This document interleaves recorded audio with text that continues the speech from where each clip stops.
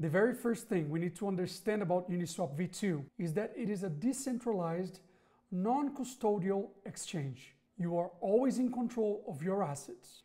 Unlike centralized exchanges, here the liquidity is provided directly by users who pool their assets. So let's talk about liquidity pools and how exactly they function. When you open the Uniswap V2 app on your browser, you'll have the option to add liquidity, meaning that you will join or create a liquidity pool for a Uniswap V2 supported token pair. I say pair because in order to join the PLR liquidity pool, for example, you need to add the equivalent value in PLR and in ETH. This is how Uniswap V2 currently works, with all pools being 50-50. So say I want to add 100 PLR tokens to the pool.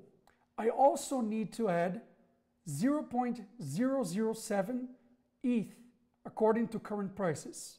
This is calculated for you as you type in the amount of PLR or ETH that you want to add to the pool. Now let's say that you've joined the liquidity pool and someone else goes to Uniswap V2 and wants to make a swap. They want to trade ETH for PLR. They will take PLR from the pool and put ETH in there. So in the end, the value of the pair is evened out. Uniswap V2 charges anyone making a swap a 0.3% fee. And that fee is distributed among liquidity providers as an incentive for people to join in these pools. The amount that you get from the 0.3% is equivalent to the amount you've put in the pool.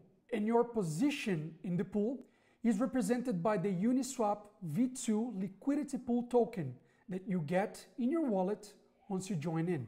The more liquidity you provide, the more of this liquidity pool token you'll have, and the more of that 0.3% pie you'll get to eat. This token will sit inside of your wallet for as long as you are a liquidity provider, serving as proof that you are in fact the owner of the amount that you provided to the pool. If you want to know how to join the PLR liquidity pool on Uniswap V2 using your PLR wallet, click here. And if you are participating and want to know how to get rewarded for it, click here.